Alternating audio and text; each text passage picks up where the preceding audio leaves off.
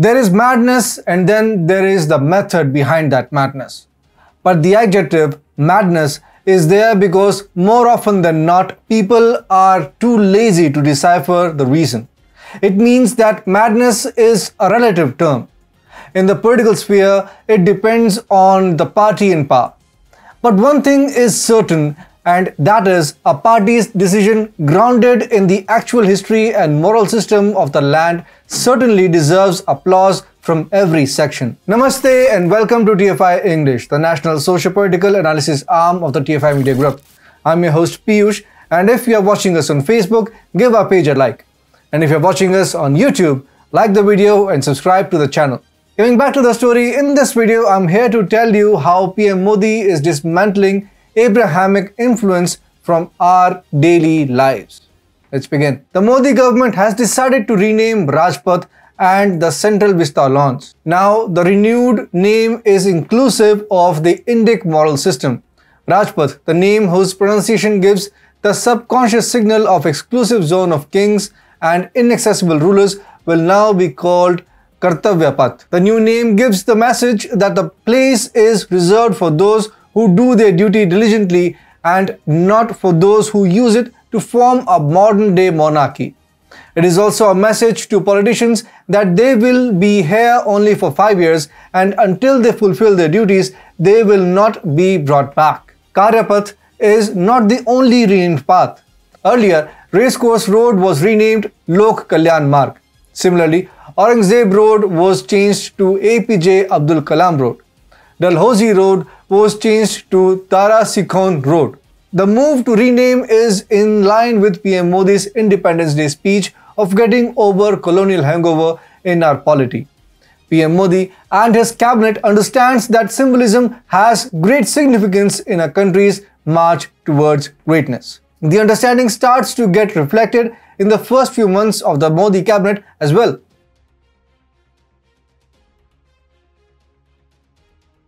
One of the first and possibly the most revolutionary decisions was to change the way in which policymakers used to brainstorm.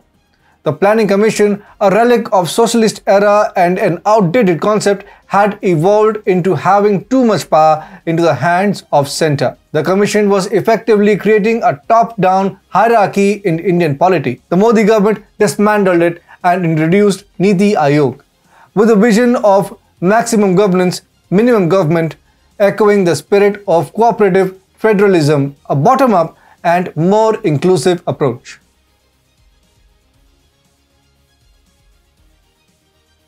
Another challenge in the implementation of policies was the removal of unnecessary and impractical laws. These laws were introduced by the British in order to have maximum control over our population. Successive governments after independence found them useful in sustaining their hegemony. They only repealed 1,301 such laws from the country. During his campaign for the 2014 general elections, Prime Minister Narendra Modi had emphasized how old laws are creating hurdles in the path of country's development. He had promised to repeal 10 obsolete laws for every new law his government would introduce. By the end of 2019, the Modi government had repealed 1,582 such laws, which were just a burden on rulebooks. It paved the way for more trust between the public and the government.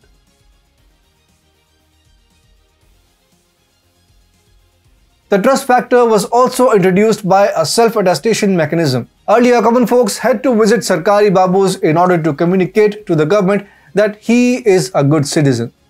It was a straightforward humiliation of individual dignity and was introduced by the British to keep Indians enslaved to their trusted Babus. Unfortunately, things did not change until PM Modi came to power. Now people have to self-attest their documents and the government trusts them.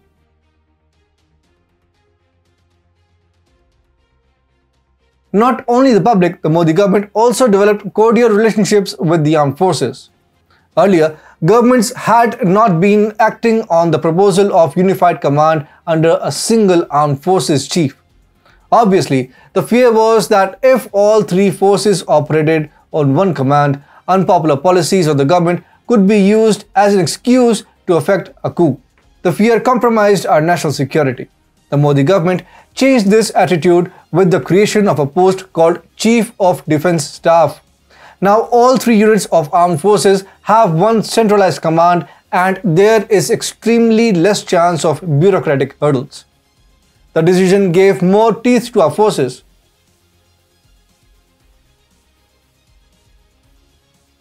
The practice of giving more teeth to our forces by introducing modernization was actually started by Shivaji Maharaj. He was the one who made Indian naval power into what it is today. Naturally, it was absurd that St. George's Cross was still in its insignia. The Modi government changed it. The new insignia is more in line with India's own naval firepower, which was given its modern teeth by Shivaji Maharaj. It is a beautiful tribute to his contribution. With increasing power, Babur Sher can't be allowed to be showcased as weak. So the Modi government changed the national emblem. Earlier, our national emblem was a lion that looked more like a defensive rather than proactive one. In the new emblem, more ferocious teeth were present to showcase its aggressive instincts. This was a symbolic arrival of New India, something which our Foreign Minister Dr. S. Shankar always talks about. A civilizational journey is never complete. Nothing is static here. But the spirit of aggression needs to be permanently imbibed in the psyche. All these changes are a step in that direction.